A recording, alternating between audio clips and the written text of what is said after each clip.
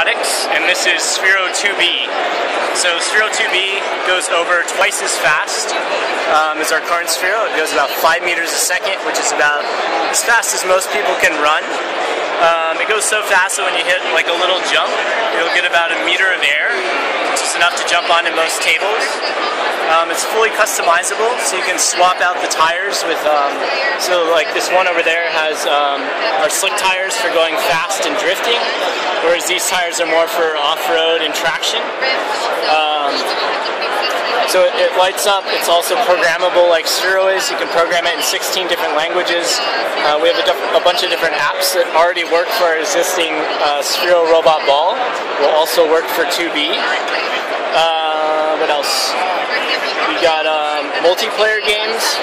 So we're going to be putting an infrared shooter on the front, so you'll be able to play dogfighting with other 2Bs. And you can also race. So it uses Bluetooth low energy.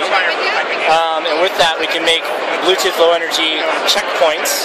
So you can put a bunch of these checkpoints around your area, and then like race your friends. And as you go by the checkpoint, it knows that you hit that checkpoint, and the phones know where all the other tubes are, so you can do racing. Can you show us a quick demo? Yes.